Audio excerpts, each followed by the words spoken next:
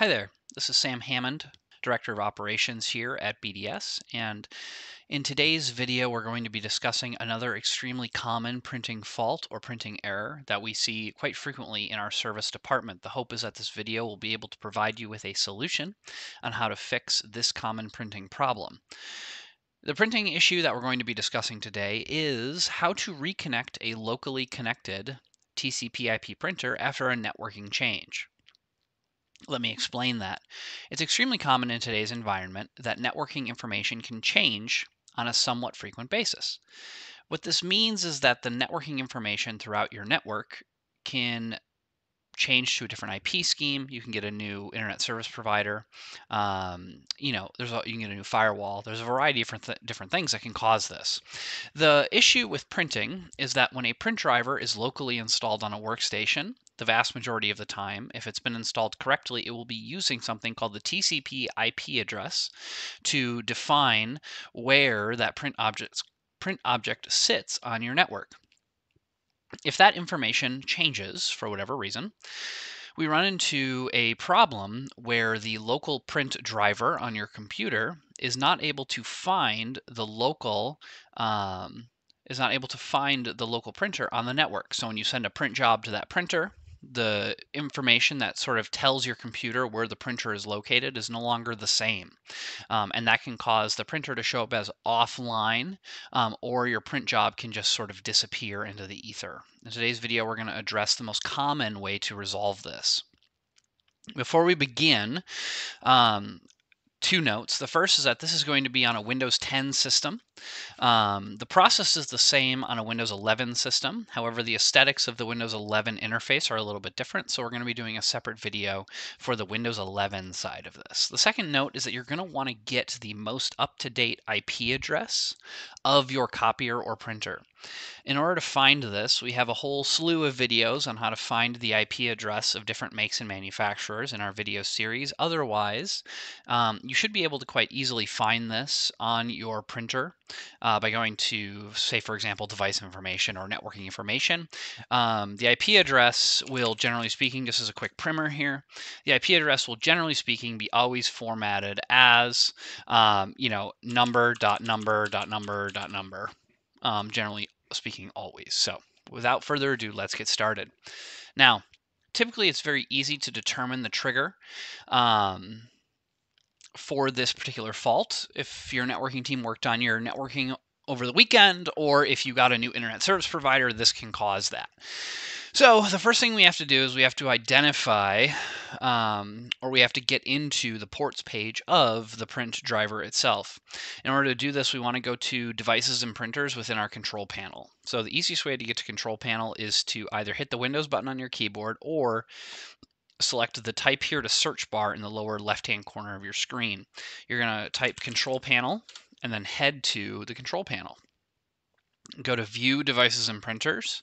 Depending on how your control panel is oriented, you might have this layout as well. Just go to Devices and Printers here, and it brings you to the same place.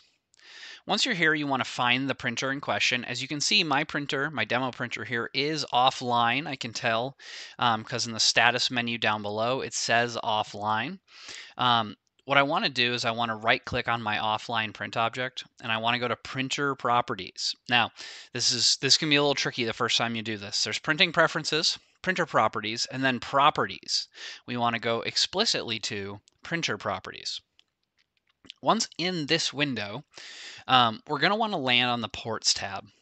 It's worth mentioning, though, that if your system is locked down, as in you're not a local admin on the system, you may not be able to proceed from here. And if that is the case, you're going to want to reach out to your IT administrator to see if they're willing to resolve this challenge for you. You'll know because if you were to go to another tab, all of this would be grayed out, and you wouldn't be able to actually select anything on the window itself. And there might be a change properties button right here with the classic yellow and blue Windows Administrator shield. But I'm a local admin on this system, so I'm going to proceed forward from here. We want to go to the Ports tab. Generally speaking, the port that your printer prints to is really, think of it as a door, right? Port portal. door. It's a door that the print job has to walk through in order to get to the physical printer, right? So we here have our port defined as a TCP/IP port, and we know that because it's listed as a TCP/IP address right here, in this case 10.2.10.6. For this specific printer, however, the IP address that it has differs from the name of the port, and that's common. So before we can configure the port and make any changes, what we have to do is we have to make sure there are no print jobs living in the print queue, right? So when we hit Control P the first couple times after it goes offline, the print jobs can sit in the print queue. And what they do is they lock it up so you can't make changes. And that's designed so you can't, for example, delete print jobs by just making a simple settings change. So the way that we do that is we go to OK, and then we make sure our print object is highlighted, and we go see what's printing. I've got a print job here, this notepad file. I'm going to right click it and cancel it. And then what I'll do from here, I'll close out of this, and I'll go back to that printer properties and then go to the ports tab, and then I want to hit configure port. In here, I'm going to have two numbers or two fields. The first is the port name. This is an immutable or unchangeable characteristic. It's defined when you create the port itself.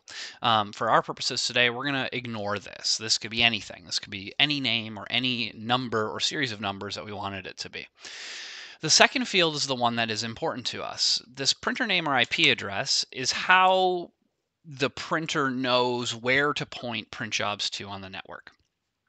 So what we have to do here is we're going to change this to the correct IP address of the printer that we figured out earlier in the video series, right? So in this case, it is 10.2.10.6. I'll hit this and I'll select OK. This will confirm that, and then I will hit close. And what you will see is within the next minute or so, it can take a second or two to come back online, which it just did. So it's recognizing that the printer, hey, is live now. And now I should be able to send a printer test page over to it, and it should come out without any issues. And there's my printer panel indicating that the job is coming and that my printer is asleep. So just to quickly recap, this is a very common printing fault we see. When there's a networking change, a locally installed TCP/IP printer can break. And instead of having to go through the rigmarole or process of reinstalling a print driver, what you can do instead is you can actually just change the IP address of the print driver in question via the ports tab, and that will fix that up. Once again, my name is Sam Hammond, Director of Operations here at BDS. I hope that this video was helpful to you.